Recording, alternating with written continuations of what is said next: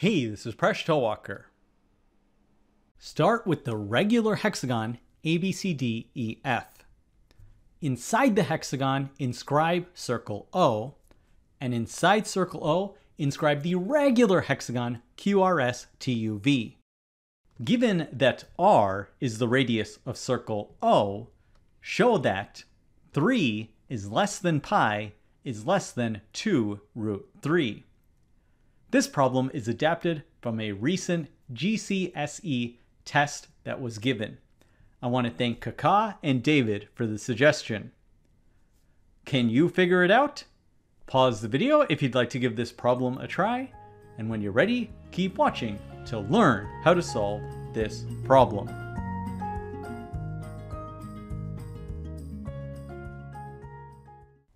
I read that a lot of students were confused by this question because they didn't know where to start. It's actually a fascinating question, and it was an interesting exercise in the history of mathematics to estimate the value of the constant pi. So here's how this story goes. Let's go step by step. Let's simply start out with this circle and this inscribed hexagon.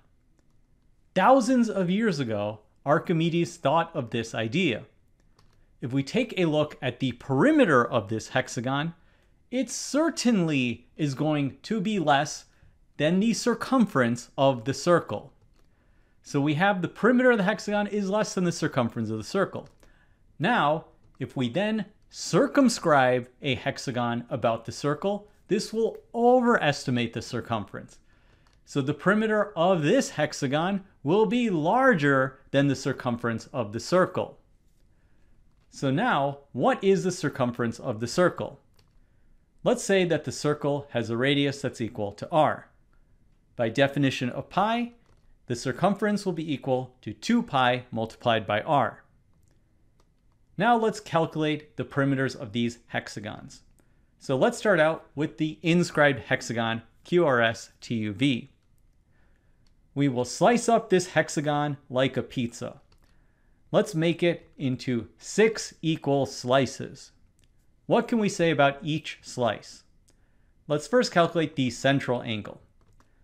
So each of these 6 triangles are equal to each other, and we go about 360 degrees. So each of the 6 central angles will be equal to 360 degrees divided by 6, which equals 60 degrees each. Now we have one radius, and we also have another radius here. So these two sides are equal to each other. So we can calculate the values of the remaining 2 angles. In this triangle, we have 180 degrees minus 60 degrees for the vertex angle, leaving 120 degrees. Opposite the 2 equal sides, we have 2 equal angles. So each angle will be equal to 120 degrees divided by 2, which equals 60 degrees. So each of these angles is equal to 60 degrees. We now have a triangle with 3 60-degree angles, and therefore it's an equilateral triangle. So each of these 6 triangles is an equilateral triangle. So now each of these sides is equal to r, so then each side of the hexagon is also equal to r. So what's the perimeter of the hexagon? It will be equal to 6 times the length of one side. Each side is equal to r. So the perimeter is equal to 6 times r. And that's the perimeter of the inscribed hexagon. It now remains to calculate the perimeter of the circumscribed hexagon. What we will do is we will construct a radius of the circle to the tangent point between the circle and the hexagon. So we will construct this length, and it will be equal to r. Let's now focus on just the hexagon. We have an altitude with a length equal to r. Let's slice up this hexagon into 6 equal slices, just as we did before. So the 6 shaded triangles are 6 equilateral triangles. So each of these angles is equal to 60 degrees. Let's now go back to half of the equilateral triangle. So it will be this triangle here. We have one angle of 60 degrees. We have an altitude, which is a right angle. So the remaining angle will be equal to 30 degrees. So we have a special 30, 60, 90 right triangle. We want to calculate the length of the hypotenuse. So let's pull up our 30, 60, 90 right triangle. The ratio of the hypotenuse to the longer side is 2 divided by root 3. So let the hypotenuse be equal to x. We have x divided by r is equal to 2 divided by root 3. We can solve this equation for x by multiplying both sides by r. We get x is equal to 2r divided by root 3. If we multiply the numerator and denominator by root 3, we can rationalize the denominator to get x is equal to 2r multiplied by root 3 divided by 3. So that's the length of the hypotenuse, but this is exactly the length of one of the sides of an equilateral triangle.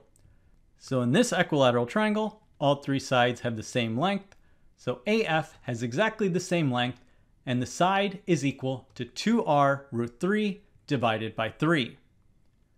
Now let's calculate the perimeter of this circumscribed hexagon. The perimeter will be equal to 6 times the length of a single side. A single side is equal to 2r root 3 divided by 3. So we substitute that in, and we do some simplification here, and this is equal to 2 multiplied by 2r root 3, which works out to be 4r root 3.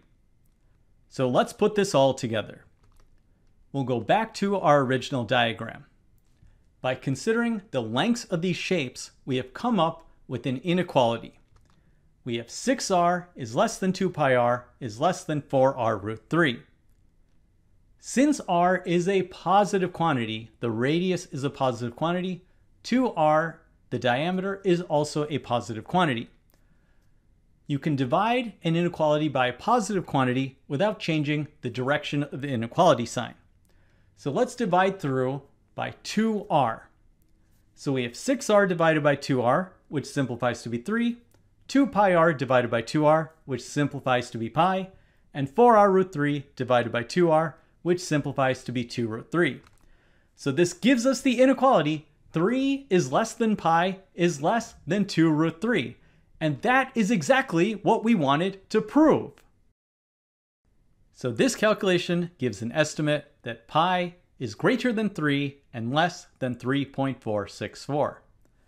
This is not a great estimate, but it's also not bad for such a simple calculation.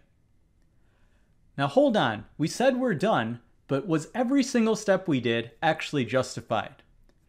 If you asked this question, congratulations. So the person who submitted the question to me asked a very excellent question. Don't we need to justify that the perimeter of the inscribed hexagon is less than the circumference of the circle is less than the perimeter of the circumscribed hexagon? And yes, one should absolutely justify this step if you want it to be completely rigorous mathematically. But it was a very good question. I didn't know the answer. So I just remembered that it was in the tradition of Archimedes, and I was blinded because of course Greek mathematicians had justified every single step. But it gave me pause, and I tried to think about, was this actually a justified step? Let's try to think about it. So first we have the perimeter of the inscribed hexagon is less than the circumference of the circle. This is not too hard to justify. Let's take a look at one side of the inscribed hexagon, which is QR. So this is a straight line segment between the 2 points Q and R. The circular arc which it subtends will be an arc QR. This will be a curved line segment. So it is intuitive that the length of the straight line segment QR is less than the length of the arc QR. This is true for each of the 6 sides, and so we can justify that the perimeter of the inscribed hexagon is less than the circumference of the circle. So far, so good. But what about the next step? That the circumference of the circle is less than the perimeter of the circumscribed hexagon. On the sides AB and AF, let's label the points of tangency as G and H. So we need to compare the length of this arc HG versus the lengths of HA plus AG. So we somehow want to say that the length of the arc HG is less than the sum of the lengths HA and AG. But this is not so obvious why it's true. It's intuitive that this would be true, but HG is not a straight line segment. So how are we going to justify this? I spent some time trying to find a simple explanation. Eventually, my research led me to the original source, Archimedes on the sphere and the cylinder. Proposition 1. If a polygon be circumscribed about a circle, the perimeter of this circumscribed polygon is greater than the perimeter of the circle. He takes this step that the length of the arc is less than the length of these two straight line segments, but it's justified by assumption number 2. So I went back and said, what is assumption number 2? Assumption number 1 is saying that a straight line is the shortest path between 2 points, and assumption number 2 is essentially assuming what we wanted to prove. So it did lead me to a sort of unsatisfying conclusion that not everything was completely justified as I've been taught, but still it was something that was important historically. If you can justify this step, please let us know. I'd be very curious if there's a simple explanation. So that historical note aside, Archimedes did successfully use this technique to give an estimation of pi, and he calculated this with a 96-sided polygon. And he ended up with the result that 3.1408 is less than pi, is less than 3.1429, which gives us the approximation that pi is about 22/7, or approximately 3.14, which is such an excellent approximation for 2,000 years ago that we do have to credit the genius of Archimedes for such an amazing method. So I imagine most students who saw this question were just annoyed at how difficult it was, but I'm really glad it gave us an opportunity to explore an important part of mathematical history. What an interesting question.